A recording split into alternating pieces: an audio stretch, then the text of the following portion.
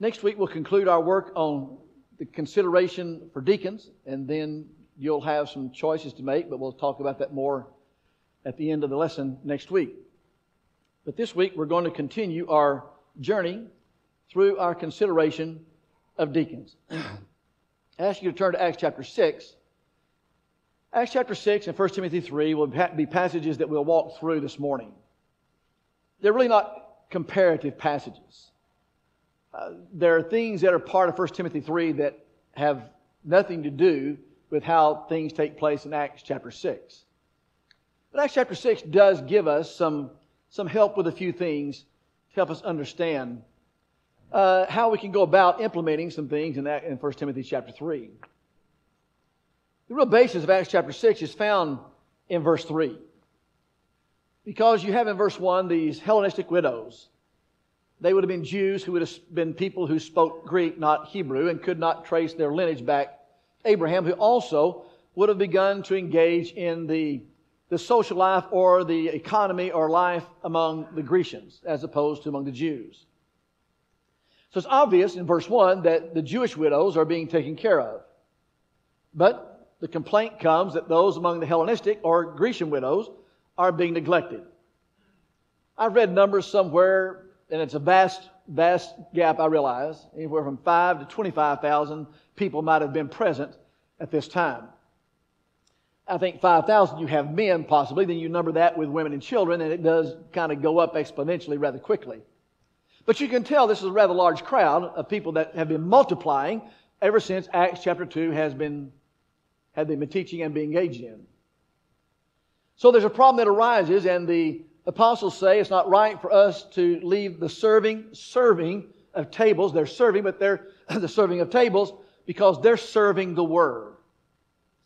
And so then he says, verse 3, "Therefore, brethren, seek out among you 7 men of good reputation, full of the Holy Spirit and wisdom, whom you may appoint over this business.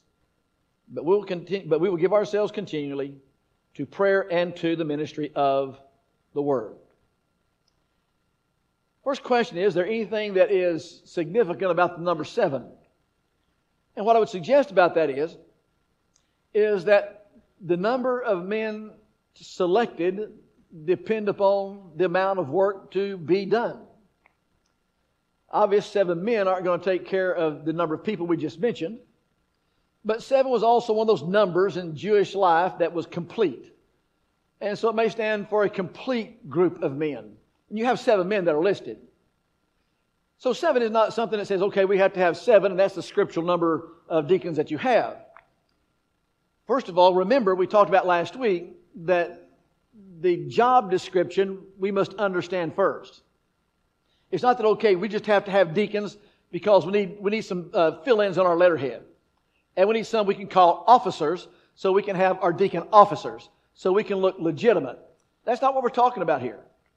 We're talking about servants. And we need to understand something about the job to be done, not necessarily the character of the man yet, but we need to understand something about the job to be done. And we don't understand the job, then we're not going to understand who we need to select to fulfill that job. And so you have the job here. And the job is there are some Grecian widows that are being neglected, and so they select 7 Grecian men. These are Grecian names. And notice the compatibility that's there. And I think that suggests something to us. If there's a compatibility of individual or individual with individuals that can help, maybe race, maybe socioeconomic, maybe degree, whatever it might be, that there's some sort of companionship that can be together.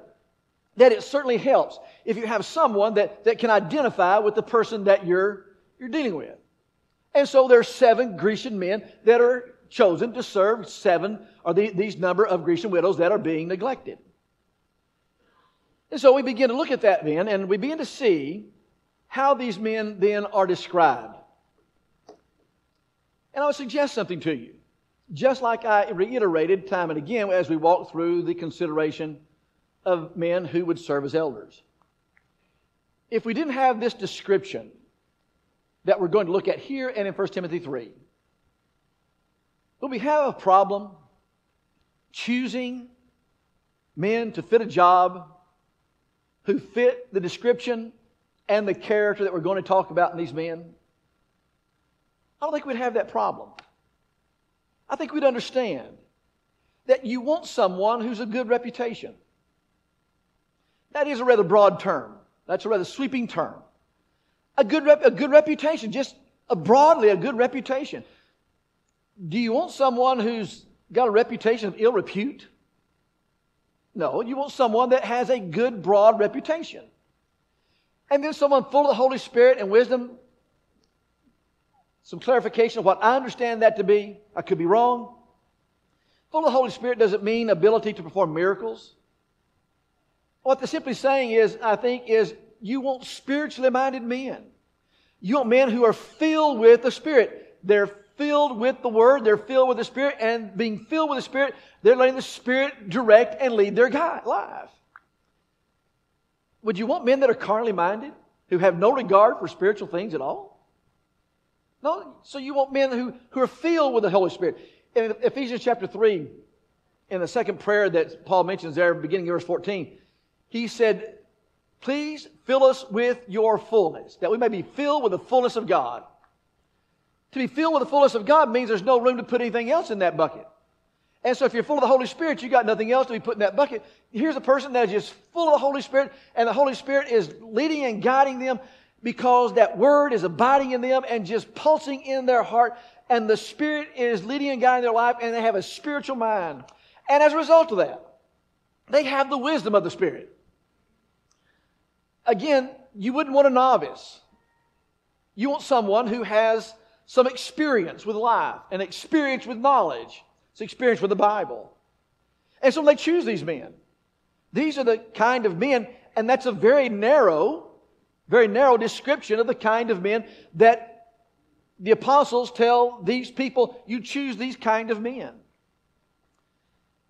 And so Acts chapter 6 at least begins to point something to us, though it's not really comparative because, again, there are things in Acts 6 that are not part of 1 Timothy 3. In Acts 6, my understanding is, pardon me, when the job was finished, their serving was finished because they were asked to serve for a particular reason and responsibility. So you consider that. So turn then to 1 Timothy chapter 3. We'll spend the balance of our time here in this text.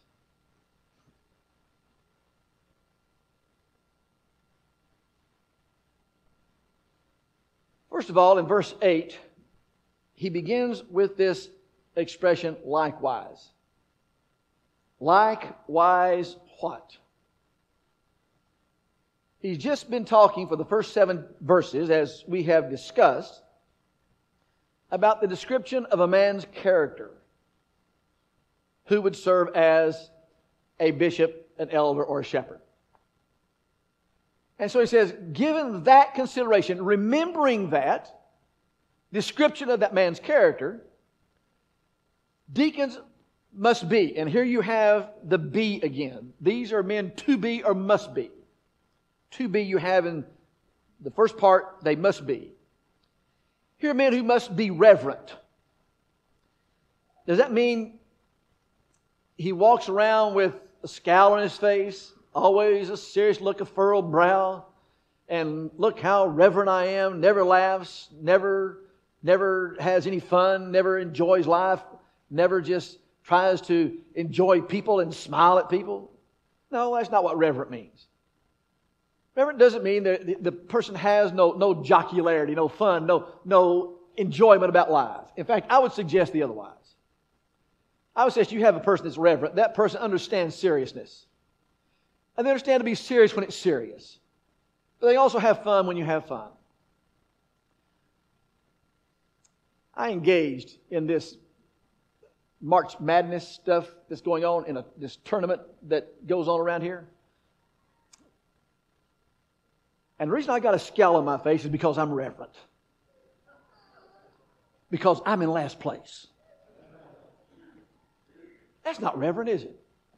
But you can enjoy life. Here's someone who's serious. Here's someone who's sober about the responsibility that they've been asked to do. And then he begins to say, there's then not double-tongued. He says what he means what he says. I think the Lord says it best. Let your yes be yes and your no be no. Double tongue is not double-minded. Double tongue is not, okay, when I'm with you, I say one thing. When I'm with you, I say another thing. Double tongue is, there's a consistency in my message, and you can depend upon my word. What I tell you is my word. What I tell you is my word. And my word is going to be as connected as it can be, continuous as it can be. Here's someone who doesn't go behind somebody's back and malign them. Here's someone who up front has the courage to be truthful and a person of integrity. And when they say yes, they mean yes. They don't say King's X. They don't say by God. Their yes is yes because they understand all yes and all no is before God. And so the idea of double tongue has to do with someone who represents integrity and represents the truth. And when they tell you about something, that you can trust their word. When they tell you about the Word of God, you can trust their word. Would you want to ask someone to do something for this church who's got a reputation of being dishonest because you can't trust what they say? That someone's been bit by them, someone's been hurt by them, someone has been skewered by them? No, you want someone who understands their word has power and their word has meaning because their word represents their place before God. So he says, not someone double-tongued. And then he says, not given to much wine. The real emphasis here is with regard to the excess. Someone who labors long at the wine. Is someone who has given their life to laboring long at it. And with regard to the constitution of their wine, they would have to have labored long at it to become intoxicated. There's nothing like what we have on the market today. But here's someone who has a discipline about themselves. And the Lord expects of this man, He expects of elders, and He expects of Christians to be sober. We want to talk about drunk or not drunk. No, it's sober or not sober. That's the question. It's not a qualification of what's drunk. The question is a person who engages in the use of wine, little or much, is that person sober? That's what he wants. So it says, well, the elder can't use any wine, but the deacon could use a little because it says not given to much. Okay. So, I'm going to tell you, don't be given to much lying. So that means a little lying's okay, right? Don't be given to much adultery, because that means a little adultery is okay, right? No, we understand that, don't we? He's not giving a qualification about some small amount. He's using their language to tell them, I don't want someone who labors long to become intoxicated, and that's their longing. This idea of given to it is the same idea of lust. It's the same idea of lust that has to do with covetousness, has to do with Matthew chapter 5, that the heart of adultery, of someone that tries to possess what they have no right to possess. And here's this person that is going to possess that which is going to disable them from being a sober, serious-minded person when they need to be. And so he says, not given to much wine. Then he says, not greedy.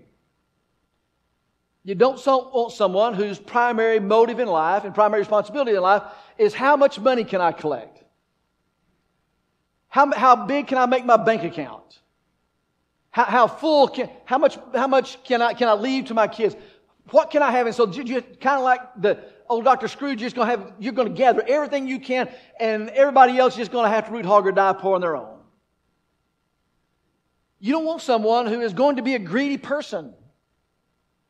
You want someone who is going to be cheerful and a cheerful giver. Someone who is going to be a giver of themselves and a giver of whatever the need is. But this would really be important if one of the responsibilities a church asks a man to do on their behalf is going to be taking care of the funds that have been collected into a common fund. You wouldn't want a Judas. Remember him? He was the keeper of the apostles' treasury, but he was also dipping into the apostles' treasury and then betrayed Jesus for 30 pieces of silver. You want someone who you can trust, when you have entrusted the collective fund that this local church has to do the Lord's work. You don't want somebody that's greedy. You want someone who has a love of people, not a love of money. And their pursuit is people, their pursuit is not money. Now, codicil, amendment.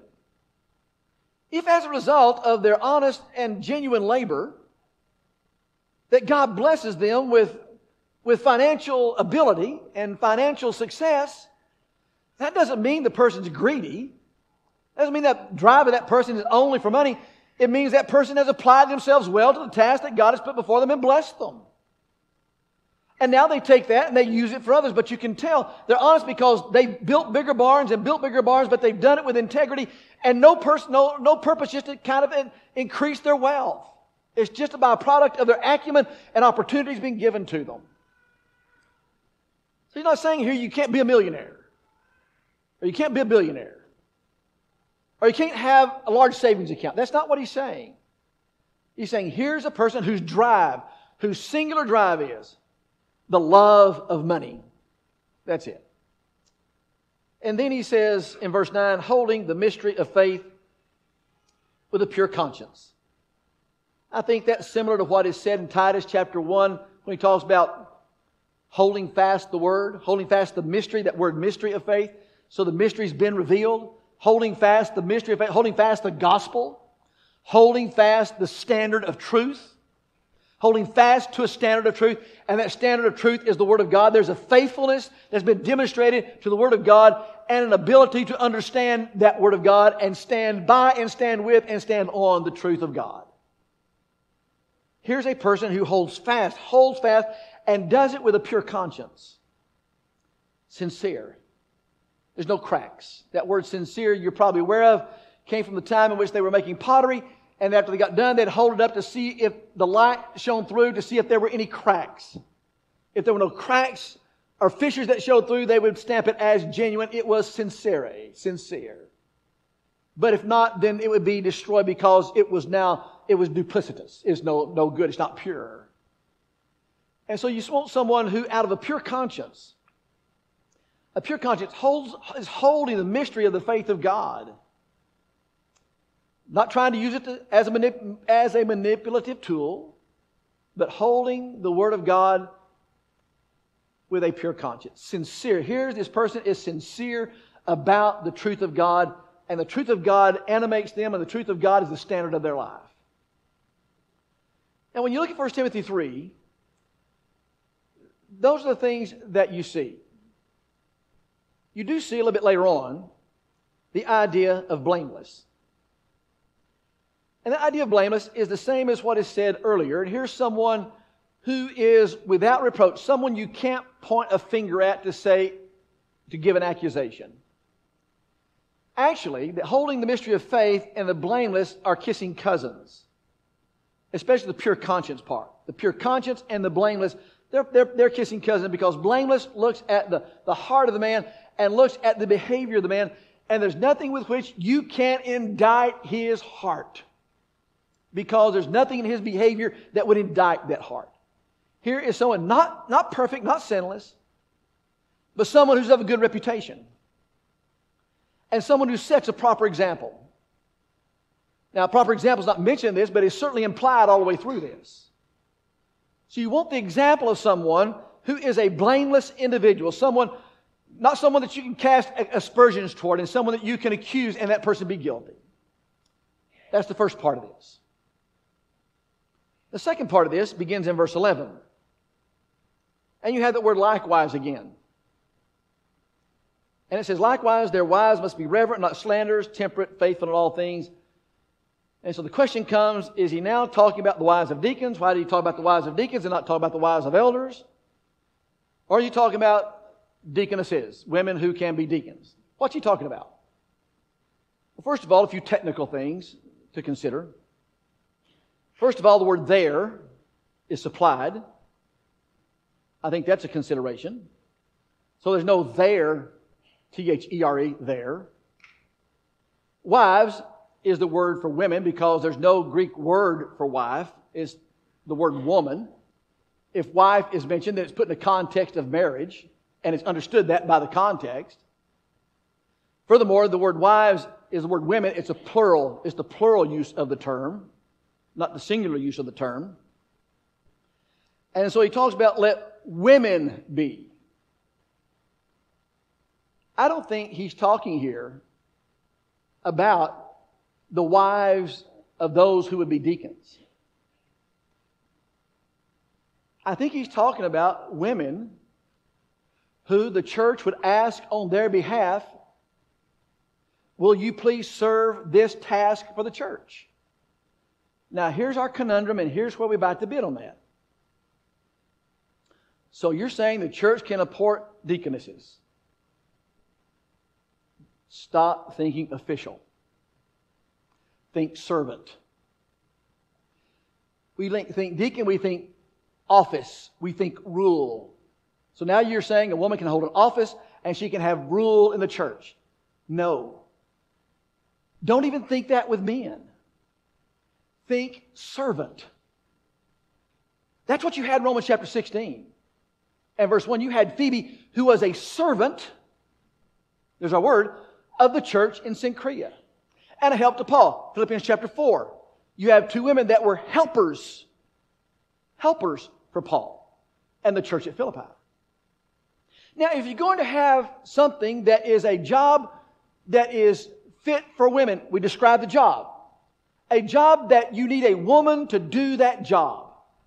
And let's be honest, there's some jobs that only women are really fit to do because of the nature of the job. What kind of woman would you want to ask to do that job? He says one that's reverent, we've talked about that, not slanderous. That kind of goes with the idea of not double-tongued. Temperate, self-controlled, and faithful in all things. Here's the description of this woman or the character of these women you're going to ask to do this. If we go back to Acts chapter 6, and they chose Grecian men because of Grecian widows, would it not also be consistent to say we ask the women to serve a woman or women to meet their need, and when that need is finished, just like Acts 6, the responsibility is finished? A couple of illustrations. When Glenna Peterson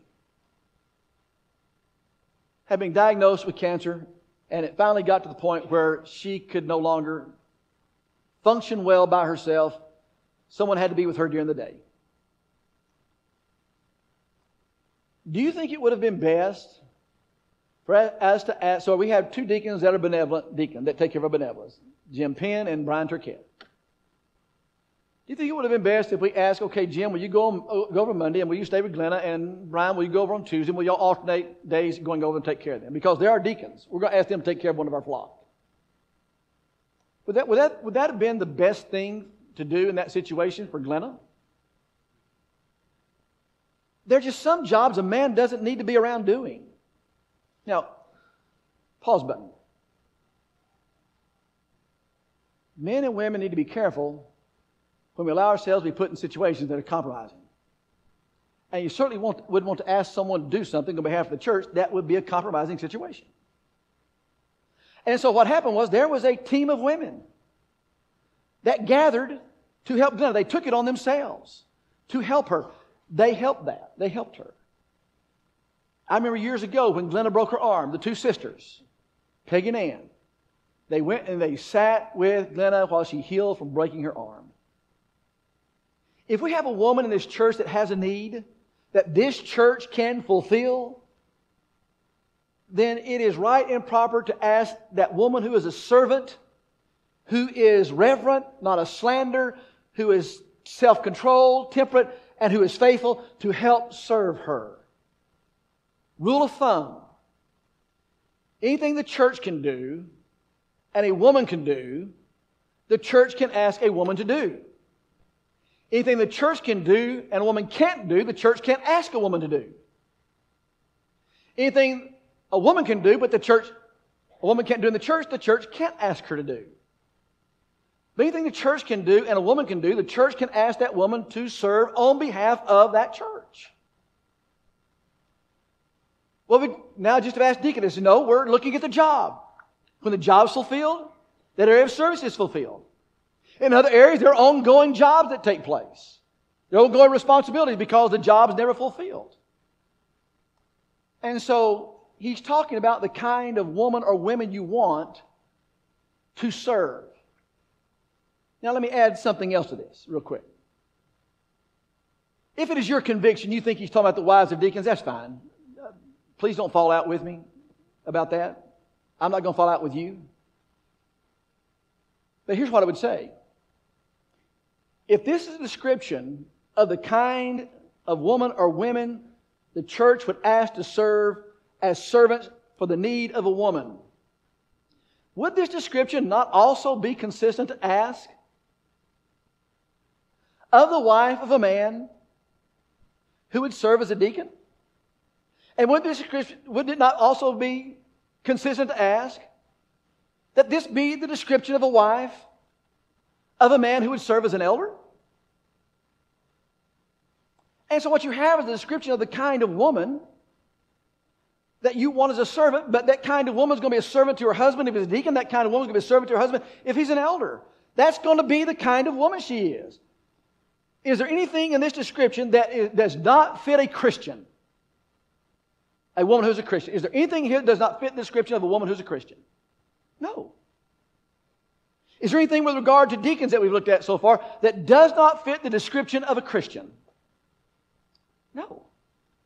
So what we're talking about is we're talking about people who are Christians who have developed themselves to the point they can be of service with these characteristics, being part of their life and seen by the church. But then we come down to verse 10. He says, but let them first be tested. Then let them serve as deacons, being found blameless. The idea of tested is proven. Let them be proven.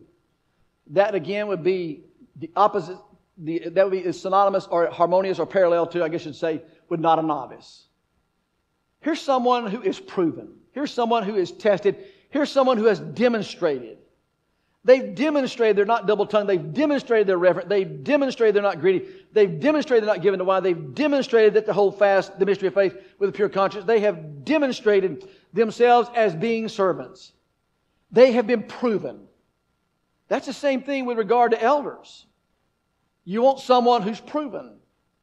And then notice what he says. Let them first be tested, then let them serve as deacons. Notice what he does not say. He does not say, you can appoint them and then they'll learn how to do it. You appoint them, you select them and ask them to do it so they can learn how to do it. No. That's not what he says. That's common sense. What he says is common sense, right? He says, let them first be tested, then let them serve as deacons. Why? Because they have been proven and tested. That ought to be simple enough for us. Men who serve the church as deacons are men, as servants, are men who are tested. Men who are proven. They must have some maturity about them. Did you notice in Acts chapter 6, there was nothing said about a man being young? And nothing said here necessarily about a man being old? What do we normally think of when we think about deacons? Deacons are young men, elders are old men. And so, all you young men, you're going to be deacons. All you old men, if you're not an elder, sorry, you're out. No, old men, young or old is not the qualification here. The qualification is you want someone who is this. You want someone who is proven. You want someone who is blameless. And then he talks about, in verse 13, having served well as deacons, obtain for themselves a good standing. That goes back to good reputation. Have obtained for themselves a good standing and a great boldness in the faith which is in Christ Jesus. Here's this person who has demonstrated their servant and they have good standing and they've been bold with their faith in Christ. They're not timid or ashamed of it. They're not in your face. They're not pointing their finger in your face. But here's someone who is bold, who's confident and strong with the mystery of God's Word, with the mystery of the truth, as they have a pure conscience and they have a good standing with people and a good standing with God. And so when you describe this man, That's the description, but understand, this also is a stewardship. And the one to whom one answers to as a deacon, with regard to the kind of man they're going to be, is going to be the Lord. Because the man who serves well will have a great reward with the Lord. We're going to come back next week and we're going to look at verse 11. I'm sorry, verse 12. And then close this out. I close with this like I did every time with the men who we try to select as elders. Can you find this man? When we describe the job that needs to be done, can you find this kind of man to do that kind of job? I think you probably can. Well, we've not talked about things that are relative to salvation this morning. We certainly want to ask and give you the opportunity, if you need to come to Christ for the salvation of your sins, that you in your study or someone studying with you, you come to the conviction of mind that you're lost, and you're asking the question, what must I do to be saved? And you want to come and be baptized because you have changed your mind about God and changed your mind about sin. You have put in place repentance and set that as an anchor point of crucifying the old man. And now you want to come and have that old man buried to be raised anew. If we can help you do that, won't you come while we stand and while we sing? Thank you for connecting with us this morning. We're so thankful that you were able to do that. If you have questions, we'd love to have the opportunity to talk to you. You can contact us at www.thebibleway.com or questions@thebibleway.com. questions@thebibleway.com. We'd love to have you in person. Come if you can. But thank you for connecting with us.